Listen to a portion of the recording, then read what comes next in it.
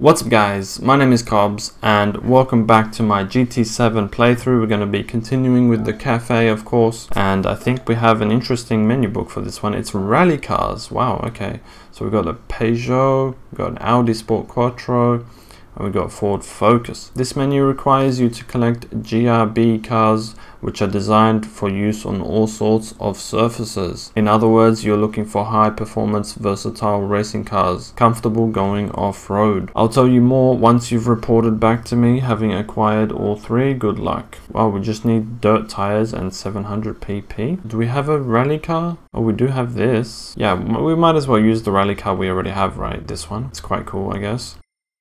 Dirt over here. Okay, maybe we should upgrade it just a little bit, give it a turbo, because 700 is the max pp. Can we get a turbo? We can. 788 horsepower. That damn. All right, let's lower the, can we lower the ride height? I think we can lower the ride height a little bit. Can we lower the, oh we can. Why is it 190? Does it have to be high? What happens if we just slam it down? Is that better for rally or is that worse? I don't know. All right, let's just slam it down to the ground pretty much. 2 laps. Let's do it. This should be fun. Let's go inside the car.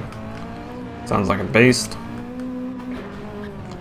I would assume a lower ride height is good or is better even for rally, but I'm not sure.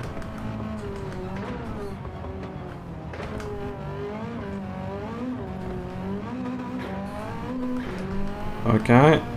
Solid. My god. Alright. It's only 2 laps, so we gotta be quick.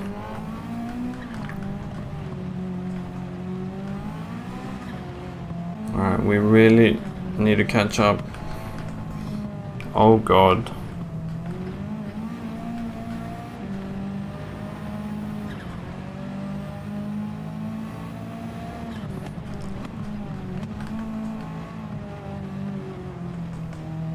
Nice.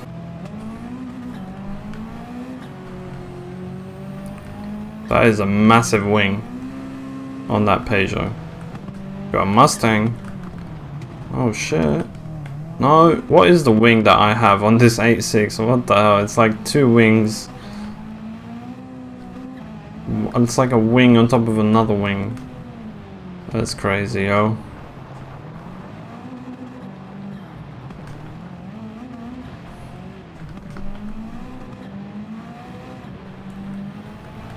Come on.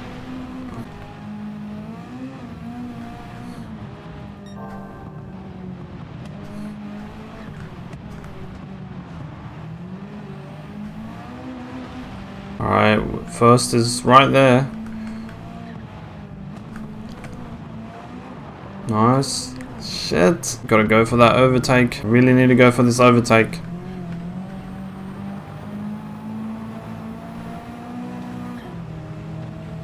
Yes. Oh god, that is a big jump. Oh my days. Alright, we're clear. And we just gotta finish the race.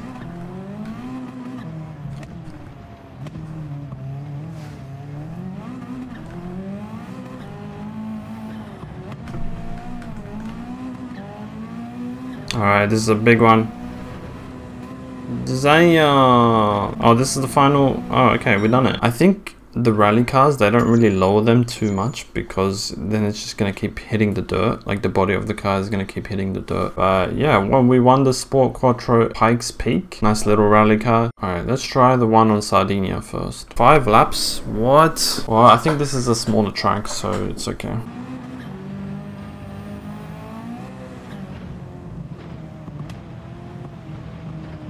Got the WRX. I love the Impreza. The Impreza WRX STI. It's a really nice car. I really like it. But the normal WRX, oh my god.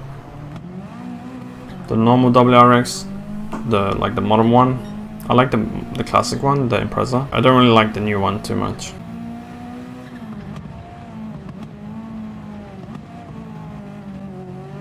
Okay. 5 laps is quite a lot, I feel like. I think it's better if you don't go on the grass and you just stay on the dirt. I mean, it doesn't really matter too much, but oh my god, Oh no! It's like going off the track on the road, like off the road, right? Like this is the main road, the dirt, so we should stay on the dirt, right? I might be faster, you know, if I stay on the dirt. But we don't have to, like, there's not much difference, I think. The grass and the dirt. I can't imagine doing this in real life. Like, imagine doing this in real life and like, it would be quite scary, especially on those jumps. Because what if the car flips over, you know what I'm saying? You gotta land it properly. I think usually they might slow down on the jumps before they do the jump. Maybe that's what I should do here as well. Alright, we really gotta overtake. We go for that overtake. No.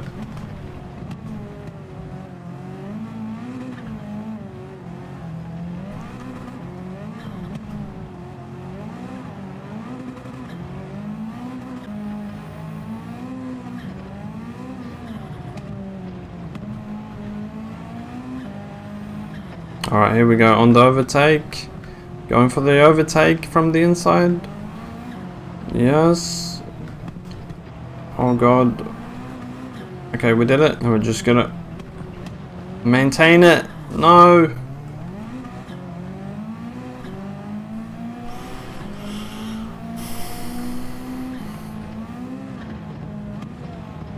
I think it's better if the car doesn't go in the air. Just keep it on the ground. And we've done it. Let's go.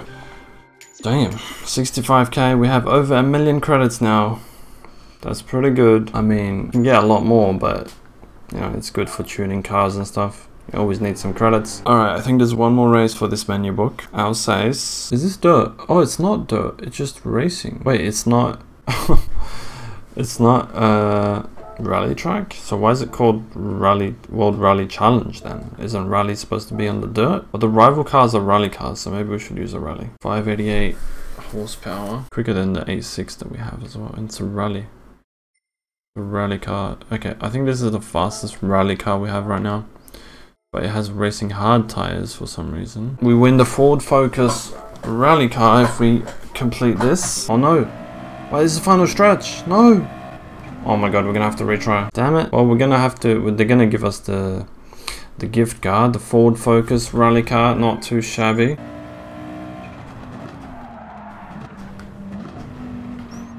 That's crazy, man. Like, what is this handling on this car?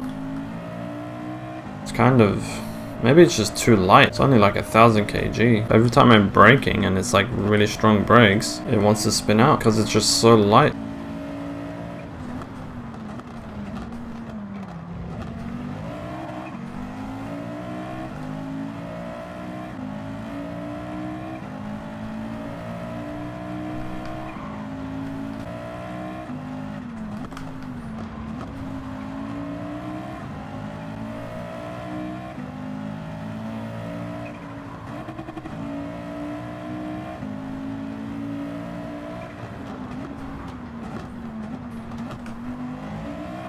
Gotta be really careful on the throttle with no traction control. Just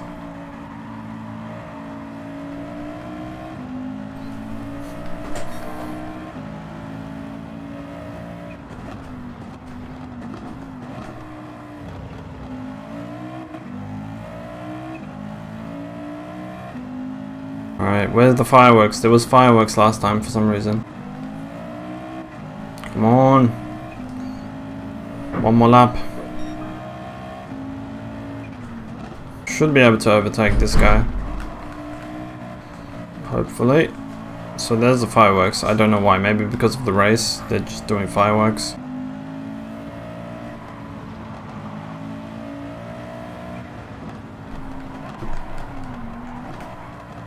No. Alright, we've done it. We've done it. Congratulations, we've got all 3 cars. Okay, once you've collected. Okay, let's see what Luca has to say about Group B rally cars. I said GRB last time, but it's Group B. Rally cars are built for rallies, time trial races, which take place on public roads. Here we have the Peugeot 205 Turbo 16 Evolution 2. what a name, and the Audi Quattro S1 Pikes Peak. Both are legendary rally race cars that were on top of the game in the 1980s. While rallying is enjoyed all over the world today, do you know where it all began? I really don't. The sport has origins in the Middle Ages in a ritual where knights rushed or rallied to their lords. Okay. Modern rallying is an attempt to recreate this ritual in the automotive age. The world's first ever rally was the Monte Carlo Rally, held in 1911. Participants would set off from cities all over Europe to meet or rally in Monaco. Rallying soon spread beyond the European continent, and before long it was the global motorsport we know today. Alright, we have a Ferrari collection now. Oh, we already have 2 of the 3 Ferraris that we have to collect. So we have the 458 Italia. Ferrari is known world over for its logo, the Cavallino Rampante, or little prancing horse in Italian. For this menu, you'll be collecting 3 different Ferraris: the 308 GTB from 1975, the 458 Italia from 2009, and the F12 Berlinetta from 2012. It should be very enjoyable. The very existence of these machines is somewhat legendary after all. I've got a lot more to say about Ferrari, but why don't you collect the cars first and we'll take it from there. Alright, let's go and do the races. I guess there's only 1 race because we already have 2 of the cars, so we only need to do 1 race now. It's the Autodrome Lego Maguire on the Ferrari Circuit Challenge. Alright, we'll use the 458 because it's the faster one that we have. 700 pp or less. Our max, we have 698 pp. Just 1 race, I guess.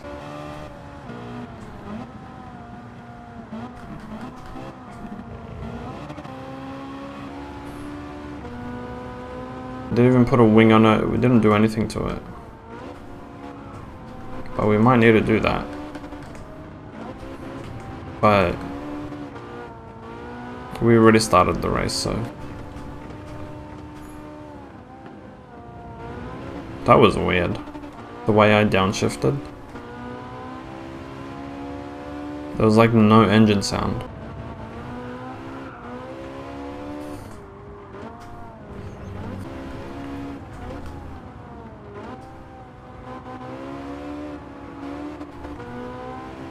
Okay, nice.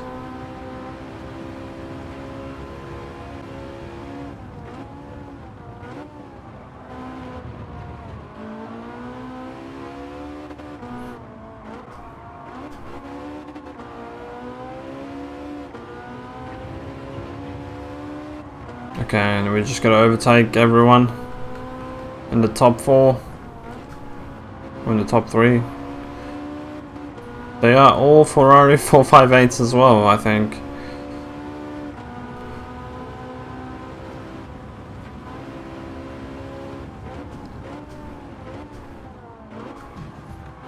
Oops. Why are you hitting into me, bro? Come on.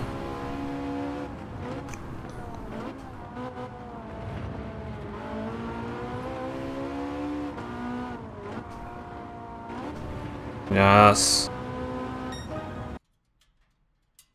And we got the F12 Berlinetta from 2012. Quite a cool Ferrari, I would say. And for some reason, it's not red. I thought all the Ferraris are red, but most of them are red, right? It's like their iconic color. Congrats, you've got all 3 cars. Once you collect it, okay, we got rewards. We got a new Circuit 24-hour Mans. There's something very special about getting your hands on a Ferrari.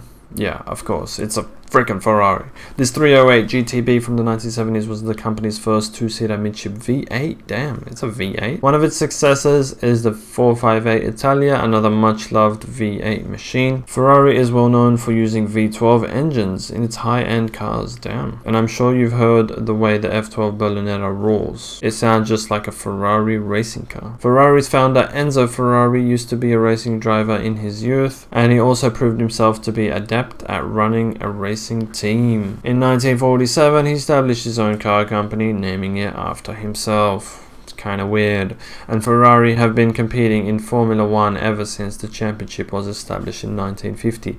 No other car manufacturer has managed that. Ferrari focus on producing F1 cars, racing cars, and extremely high performance sports cars. They're produced in limited numbers and are far from cheap, which is why getting your hands on one is special, of course. Don't F1 cars have like V12 engines? What is there? F1 cars engine. Like, what are their engines? V6 engines in F1? Is it really? I thought they have like V12 or something. I don't even know. I hope you guys did enjoy this video. Don't forget to leave a like if you enjoyed, subscribe if you're new, and make sure to hit the notification bell down below to stay notified when I upload, and I will see you guys in the next video. Peace out.